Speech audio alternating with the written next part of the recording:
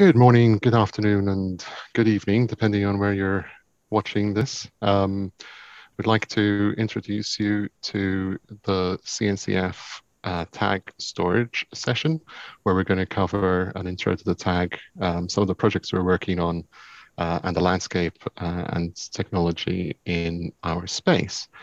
My name is Alex Chircop. I'm the CEO of StorageOS, and I'm also a co-chair of the CNCF Storage TAG. And my co-presenters are Xing and Raffaele, and I'll let them introduce themselves. Thanks, Alex. My name is Xing Yang. I work at VMware in the cloud storage team. I'm a co-chair of Kubernetes SIG Storage, also co-chair of the CNCF TAG Storage.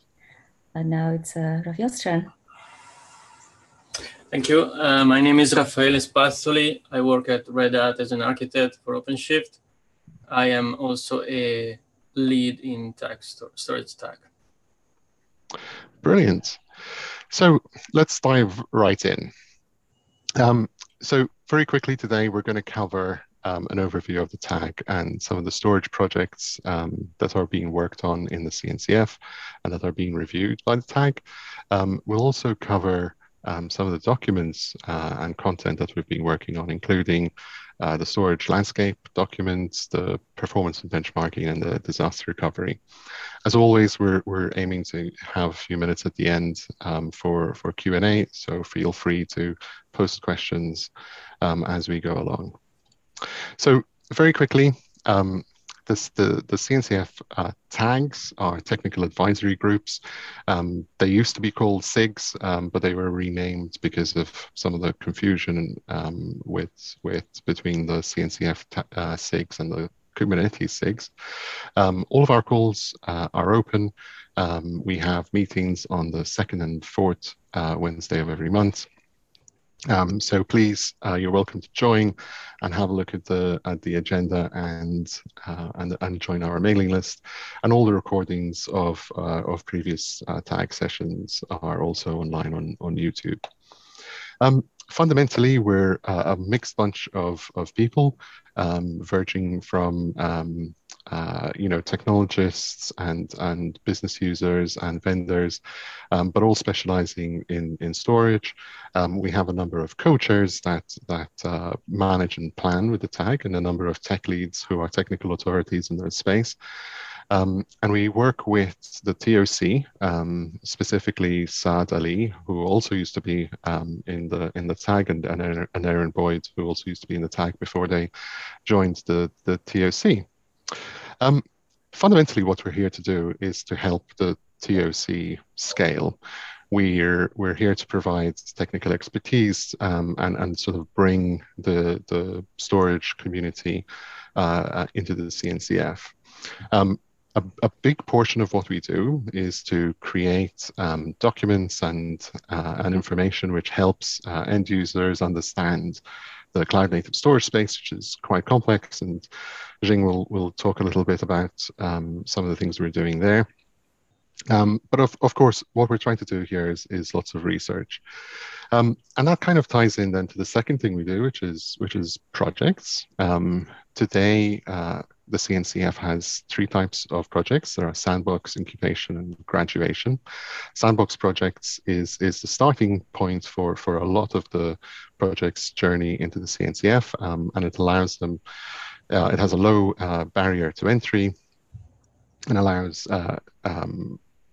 projects to build a community and start working towards their intellectual property policies. Whereas incubation projects are projects which happen after a due diligence step, and those incubation projects are effectively used successfully in production and have a healthy number of committers, and also a number of users that can vouch for the project. Graduation is for projects that have gone mainstream, and things like Kubernetes, etcd, for example, and Prometheus are some of the big graduated projects, and they also benefit from security audits and have committers from multiple organizations to ensure a longer life of the project. So the tag actually is helps the TOC with the review process, and we perform the due diligence for projects that are going through due diligence reviews. And we typically work with a sponsor from the TOC who also typically will have a specific interest in the project. Finally, a couple of other things that we do is we provide we provide input from end users, sometimes by, for example, running surveys and understanding end user use cases to help prioritize what to work on next, and to also provide that feedback to projects as needed. And we also, of course, we talked about the meetings and the community that we're trying to build, which often has very interesting discussions about a variety of topics, which then often end up becoming documents that we publish. And finally, of course, we're trusted advisors to the TOC. But note, we don't actually make decisions on projects. We provide advice and recommendations, and ultimately, the TOC who are voted in make the final decisions for those projects. And with that, I will hand over to Xing, who's going to talk a little bit about some of the projects that we have in the CNCF. Thanks, Alex. So I'm going to talk about graduated and incubating storage projects. Rook is a graduated project. Rook is an open source cloud-native storage orchestrator for Kubernetes. Rook turns distributed storage systems into self-managing, self-scaling, and self-healing storage services. Rook supports multiple storage solutions, each with a specialized Kubernetes operator to automate management. It has stable support for Ceph and alpha support for Cassandra and NFS. The next one is Vitas. It's also a graduated project. It's a cloud-native database system for deploying, scaling, and managing large clusters of database instances. Currently, Vitas supports MySQL, Pakerna, and MariaDB databases. It's architected to run as effectively in a public or private cloud as it does on dedicated hardware. It combines and extends many important SQL features with the scalability of a NoSQL database. etcd is a graduated project. It's a distributed key value store that provides a reliable way to store data across a cluster of machines. All Kubernetes clusters use etcd as their primary data store. It handles storing and replicating data for Kubernetes cluster state and uses the Raft consensus algorithm to recover from hardware failure and network partitions. TagKV is a graduated project. TagKV is an open source distributed transactional key value database built in Rust. It provides transactional key value APIs with ACID guarantees. The project provides a unifying distributed storage layer for cloud native applications. It can also be deployed on top of Kubernetes with an operator. Dragonfly is an incubating project. It's also a project under SIG runtime. Dragonfly is an open source P2P-based cloud native image and file distribution system. It was originally created to improve the user experience with application cache log image distributions at very large scales. For Dragonfly, no matter how many clients start the file downloading, the average downloading time is almost stable without performance penalties. So that's all for the CNCF storage projects. Next slide, please. So here are a few projects that are in review for incubation. Next. Here is a list of all the storage projects in CNCF. There are a few more sandbox projects shown here. So next, please. I'm going to talk about the CNCF Storage Landscape whitepaper. In this whitepaper, we described storage system attributes, different layers in a storage solution, and how they affect the storage attributes. We talked about the definition of data access interfaces and management interfaces. Next, please.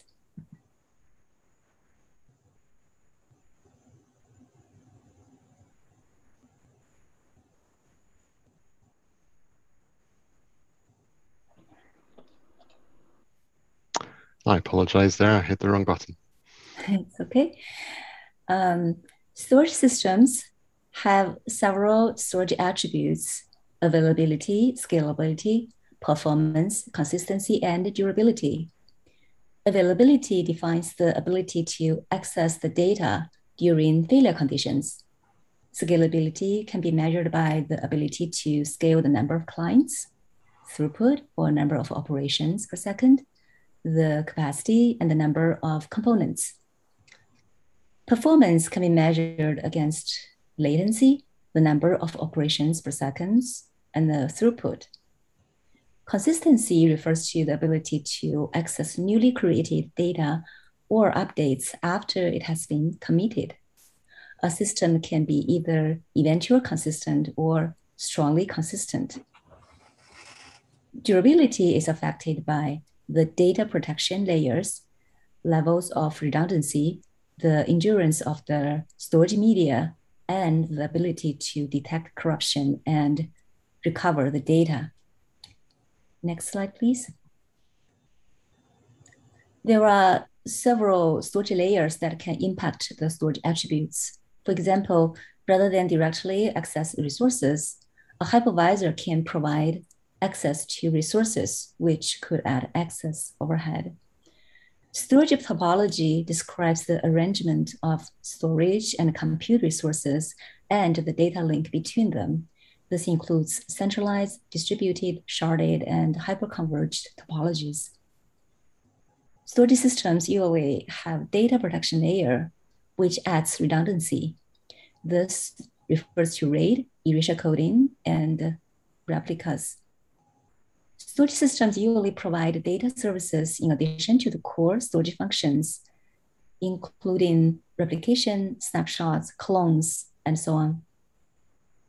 Storage system ultimately persists data on physical storage layer, which is usually non-volatile. It has impact on the overall performance and long-term durability. Next slide, please. In this diagram, we can see that workloads consume storage through different data access interfaces. There are two categories of data access interfaces here. We call them volumes and API. Container orchestration system has interfaces for volumes, which supports both block and file systems. In Kubernetes, there are two volume modes, file system and block. File system mode allows workloads to consume file system directly. Underneath, it can be either a file system or block interface. Block mode allows raw block device to be consumed directly by the workload. On the API, we have Object Store API that stores or retrieves objects. Note that there is a Kubernetes SIG storage subproject called COSI, Container Object Storage Interface, which introduces Kubernetes APIs to support orchestration of object store operations for Kubernetes workloads. It also introduces COSI as a set of gRPC interfaces so that an object storage vendor can write a driver for provisioning, accessing object stores. It is targeting alpha in Kubernetes 1.23 release. On the API, we also have key value stores, which use an API to store retrieve values from stores based on a key. It's typically used to store state configuration for distributed systems. And on the API, we also have databases. Databases are typically accessed through an API. Not all databases are cloud native. This can be typically addressed with additional tooling like the use of proxies and orchestration systems that allow them to be better suited to run in a cloud-native environment. Next, please. Now let's look at orchestration and management interfaces. This diagram shows workloads consume storage through data access interfaces. There are two ways for storage systems to interact with container orchestration systems. The darker green box here, control plane interfaces, refers to storage interface directly supported by COs, including container storage interface, CSI, Docker volume driver interface, and so on. CSI has 3 gRPC services: controller, node, and identity services. Identity service provides info and capabilities of a plugin. Controller service supports functions such as create and delete volume, attach and detach volume, and so on. And node service supports functions such as mount and unmount volume. This orange box is called framework and tools. This is an extension of control plane interfaces. For application API, including key value store and databases, COs currently don't have direct interfaces for it yet, but some frameworks and tools have support for them. For example, Rook supports Cassandra. Vitas has an operator to manage MySQL clusters. So that's all for the storage landscape white paper. Now I will hand it over to Alex to talk about the performance white paper. Thank you very much. So I'll spend a few minutes covering the storage performance white paper, which is effectively a follow-on from the landscape white paper that we had put together, where we decided to focus on some of the different attributes. And the first one we focused on was performance, and the second one was availability and disaster recovery, which Raffaele is going to cover next. In the performance white paper,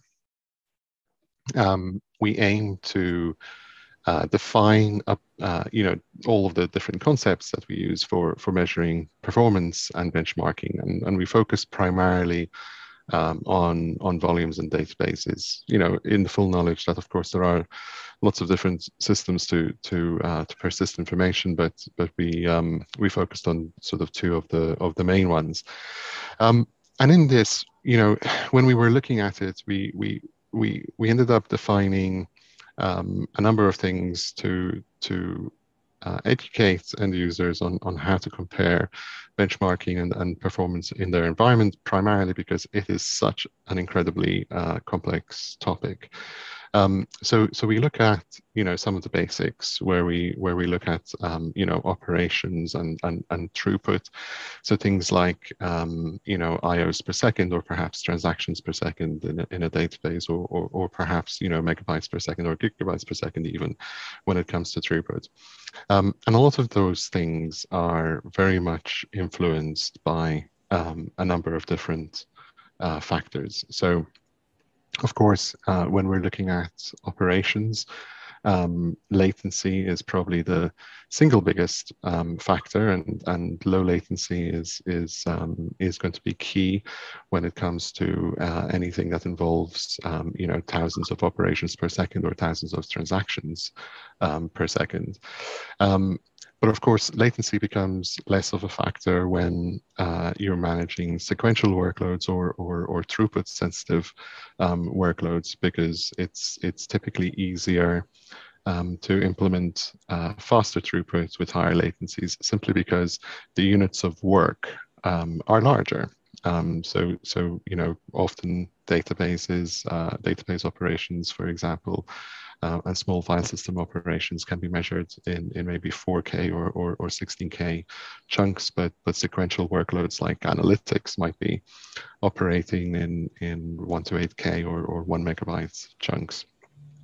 And so, just like Xing was explaining in the white paper, a number of different options come into play when it comes to the topology, the data protection, data reduction and encryption, because all of those services add overhead, you know, topology, whether you're accessing data locally or you're accessing data over a storage network, for example, data protection, when it comes to comparing the different ways that the data is protected, you know, whether it's mirroring or replicas or some sort of RAID, or even erasure coding, for example. Data reduction like compression and dedupe can also have a huge effect on compression, on your performance and on the benchmarking capabilities, especially if the data that the data set that you're working with is highly compressible or highly dedupable. And of course, you know, encryption for security is a very common factor nowadays, and obviously adds some overhead, but in many systems, encryption is highly accelerated, because it's already catered for in many frameworks. Now, the two other things then which come into play is the concurrency, so things like the number of queues and the number of clients that are used to generate the workload. You know, you have to make sure that when you're looking at the performance, that you don't have artificial bottlenecks that might be, you know, CPU bound or network bound, and using multiple clients and multiple backends can help with that. And of course, you know, the probably the single biggest thing that catches so many people out is understanding the caching at multiple layers, and making sure that if you want to test the storage performance of your system, that you need to at least use a data set that's a number of orders of magnitude bigger than the cache size available. I lose track of the number of times I've seen benchmark documents quoting numbers where all that's being quoted is effectively the speed of the cache, because the data set isn't actually utilizing the storage system at all. So you know, in summary, the important takeaway is it's really useful to use the published results for making comparisons, and therefore our recommendation is to be able to understand your tests in your own environments with your own applications, and in the document we're now looking to provide some guidance on the uses of standardized tools, which effectively would allow you to perform your own tests in your own environment, and perhaps compare different systems, whether you're running, you know, on-prem or in the cloud or some sort of virtual environment or development environment. And that covers the performance white paper. And with that, I'll hand over to Raffaele, who's going to cover off our disaster recovery documents, which we've been working on so hard for the last few months. Thank you, Alex. Here we present the disaster recovery white paper. In this white paper, we focus on an approach to disaster recovery, which we call cloud-native disaster recovery. This is not a new approach, but it's an approach that we think with cloud-native technologies and solutions is going to be easier to implement and also more affordable. That's not to say that you have to use it. It's something that, but we think it's something worth considering when you design your disaster recovery architecture. And to define it, we compare and contrast it with what we call traditional disaster recovery approaches.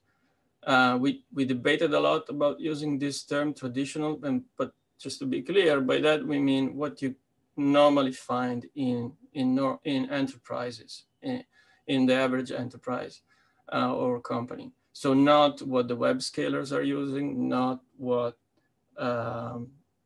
startups that don't have technical debt are using, but on average what you can find. And so let's take a look at some of these dimensions that we use to define the cloud-native disaster recovery. For example, what is the trigger of the disaster recovery procedure? Traditionally, it's a human decision. With cloud-native, we want the decision to be autonomous. So the system knows when it's experiencing a disaster and can react. And then what happens when the disaster recovery procedure is triggered? What we see in traditional enterprises is a mix of automation and human action. Okay, but the best ones maybe do more automation, others do more human actions. With cloud native, we want everything to be fully automated. So the system sees that there is a problem and self-readjusts to the new situation. And then coming to the main metrics by which you mean your disaster recovery SLAs, which are RTO and RPO, recovery time objective and recovery point objective. In transitional disaster recovery, we see RTO, so the time that the system is down, between minutes and hours, depending how long it takes to make the decision and how long it takes for the disaster recovery procedure to recover. In cloud native disaster recovery, we want it to be near zero.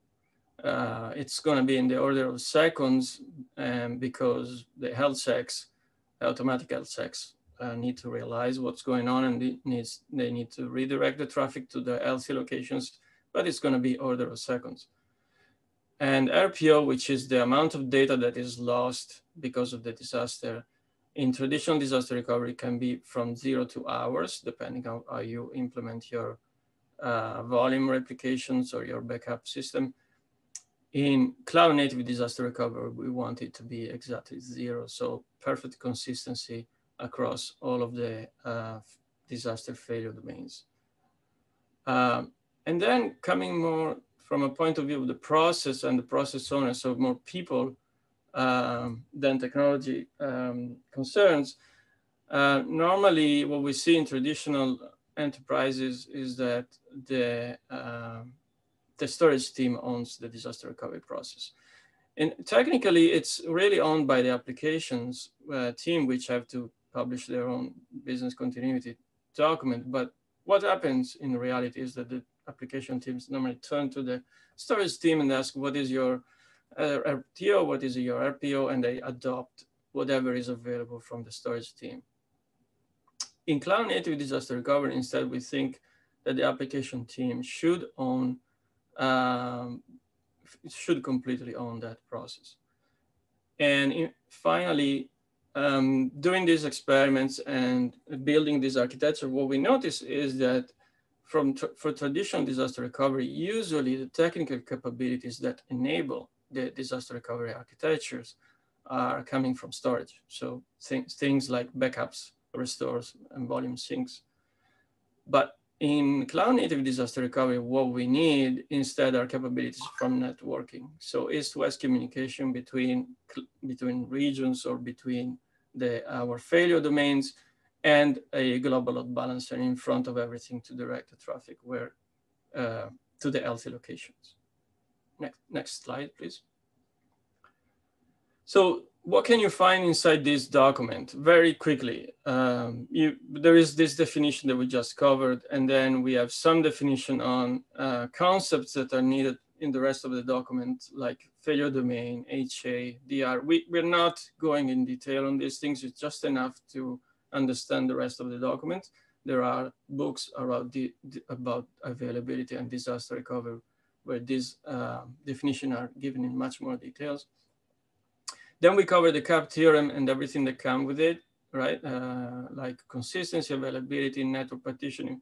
The CAP theorem is the base of why it is possible to realize architecture that, like we described here with the cloud native disaster recovery.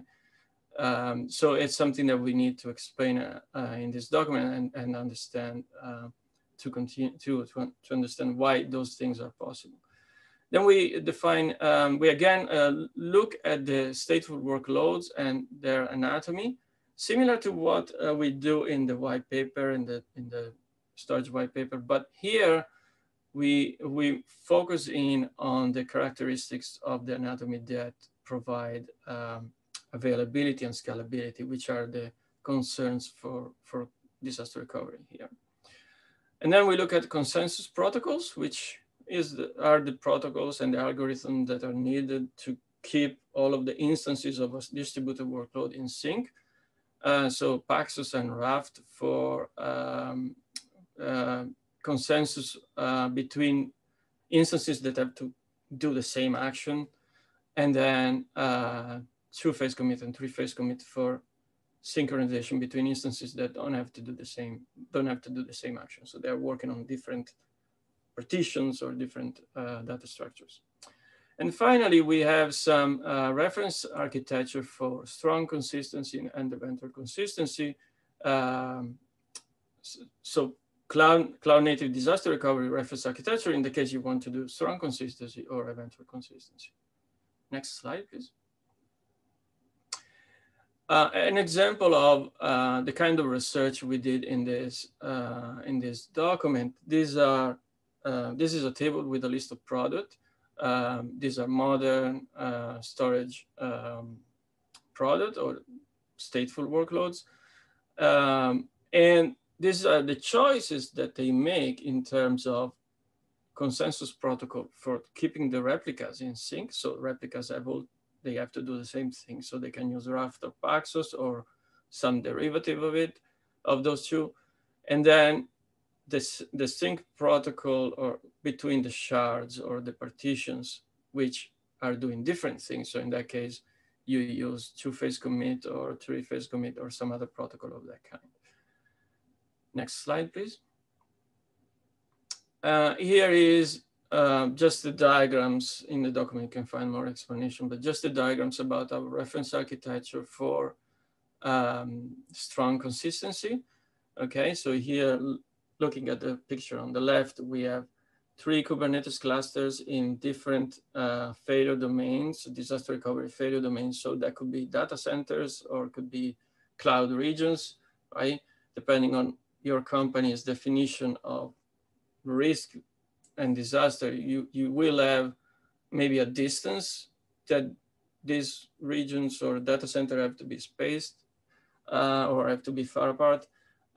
So you need to set up this kind of deployment, and then you will have a global load balancer in front of it to direct the traffic, probably a stateless front end, and then our stateful workload. Notice that the workload needs east-west communication capability between these clusters so that all the instances can find each other and can execute the replica and the sync. And then at the bottom, you see that they use persistent volumes provided by the platform. And then when in this case, when one region goes down, the stateful workload readjusts itself with the remaining replicas, and the global load balancer will detect that that one region is not available anymore and send the traffic only to the available regions. And you don't lose any data, so RPO is absolutely 0, and RTO is just the time that the global load balancer takes to realize that one region is not available anymore. The stateful workloads also needs a little bit of time to readjust itself. I'm not going to go further in detail on this. Let's look at the next slide for time's sake. And the next one is a reference architecture for cloud native disaster recovery, but in this case for eventual consistency. So in this case, we don't need 3 regions. We only need 2 of them. In the case, other than that, the architecture is similar, but in the case we lose a region here, the remaining region or the remaining data center can keep working, but there is the possibility that the 2 states diverge. And then when they come back, when the disaster is recovered, they will have to converge to an agreed state. And that's the characteristic of eventual consistency. We go in detail, in more detail on this in the document, and we talk about the fact that eventual consistency does not necessarily mean eventual correctness. So the resulting reconciliation may not be correct from the point of view of the application, but the only thing that this eventual consistent state of workload will guarantee is that eventually there will be they will have a common view on the state. Next slide, please. that concludes So this part. So back to you. thanks so much, Raffaele and Xing. So finally, a little note to kind of say, please join us. We'd love to have you as part of our community. Feel free to join our meetings and join the mailing list. And with that, we will say thank you and open the floor to Q&A. Thanks, everyone.